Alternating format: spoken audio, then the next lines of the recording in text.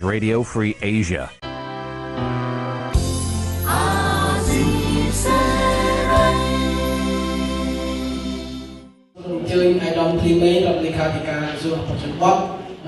ក្រសួងអភិវឌ្ឍជនបទយល់ថាកង្វះអនាម័យនៅតែគម្រាមកំហែងនឹងជាឧបសគ្គរារាំងដល់ការអភិវឌ្ឍជីវភាពប្រជាជនពិសេសកុមារនៅទីជនបទការលើកឡើងរបស់ក្រសួងអភិវឌ្ឍជនបទនៅពេលនេះធ្វើឡើងនៅក្នុងសិក្ខាសាលាលទ្ធផលនៃការអនុវត្តគម្រោងជុំទី3និងយុទ្ធសាស្ត្រដកចេញកម្មវិធីលើកកម្ពស់អនាម័យជនបទនៅក្នុងប្រទេសកម្ពុជានៅថ្ងៃទី26ខែមករាថ្លែងបើកសិក្ខាសាលានេះរដ្ឋលេខាធិការនៃក្រសួងអភិវឌ្ឍជនបទលោកត្រីមេងមានប្រសាសន៍ថាទោះជាកម្មវិធីលើកកម្ពស់អនាម័យនៅទីជនបទទូទាំងប្រទេសបានរហូតជិត 50% បើធៀបពីឆ្នាំ1990បានត្រឹមតែ11% ប៉ុណ្ណោះក្តីប៉ុន្តែលោកថានៅតែមានពលរដ្ឋច្រើនលានអ្នកទៀតមិនទាន់ទទួលបានការកែលម្អអនាម័យពិសេសនៅតែបន្តការបន្តបងពាសវាលពាសកាលនៅឡើយលោកបន្តថាហេតុនេះក្រសួងមានគោលបំណងធ្វើឲ្យបាន 60% នៅក្នុងឆ្នាំ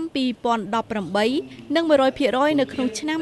2025នៅទូទាំងប្រទេសលោកថាបំណងនេះដើម្បីអាចធានាបាននូវសុខុមាលភាពអនាម័យជីវភាពនិងពង្រីកសេដ្ឋកិច្ចគ្រួសាររបស់ប្រជាពលរដ្ឋទូទាំងប្រទេសមន្ត្រីសម្របសម្រួលផ្នែកសុខភាពនិងអនាម័យប្រចាំអង្គការ CFIT នៅខេត្តស្វាយរៀងលោកព្រាបសុតមានប្រសាសន៍ថាកង្វះអនាម័យនៅទីជនបទកន្លងមកដោយសារតែពលរដ្ឋមួយចំនួននៅតែរក្សាទម្លាប់បន្តបងពាសវាលពាសកាលព្រមទាំងកង្វះការយល់ដឹងជាដើមលោកយល់ថាដើម្បីឲ្យគោលដៅនៅឆ្នាំ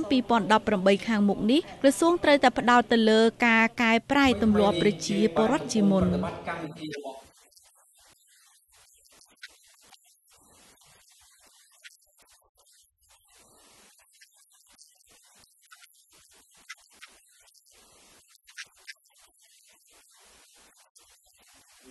នាយកប្រចាំប្រទេសអង្គការ Plan អន្តរជាតិកម្ពុជានិងជាតំណាងអង្គការដៃគូអភិវឌ្ឍកម្មវិធីលើកកម្ពស់អនាម័យលោក Jenjep Clan-Rensing មានប្រសាសន៍ថាលោកសាទរចំពោះការបដិញ្ញាចិត្តរបស់ក្រសួងនៅពេលនេះព្រោះកង្វះអនាម័យនៅតែគំរាមកំហែងដល់ការអភិវឌ្ឍកុមារនិងជាឧបសគ្គរារាំងសម្រាប់កុមារបំពេញបាននូវសក្តានុពលពេញលេញពេលធំឡើងលោកបន្តថានៅលើពិភពលោកជំងឺរាកតាឯងគឺជាមូលហេតុចម្បងទី2ដែលបានឆក់យកជីវិតកុមារក្រោមអាយុ5ឆ្នាំខ្ញុំគិតថាទិសដៅឆ្នាំ2018ដែលជាទិសដៅប្រកបដោយមហិច្ឆតាដែលលោកត្រីមេងបានលើកឡើងផងដែរសូម្បីតែទិសដៅដែលថាត្រឹមឆ្នាំ2025គ្រប់គ្នានៅក្នុងប្រទេសកម្ពុជានឹងមានអនាម័យត្រឹមត្រូវអាចជាទិសដៅប្រកបដោយសុទ្ធិនិយមប៉ុន្តែលោកបានផ្ដល់អនុសាសន៍ថាដើម្បីដោះស្រាយបញ្ហានេះរាជរដ្ឋាភិបាលគប្បីទម្លាក់ថវិកាជាតិខ្លះទៅឲ្យថ្នាក់ឃុំសម្រាប់ចាត់ចែងនៅសហគមន៍របស់ពួកគេ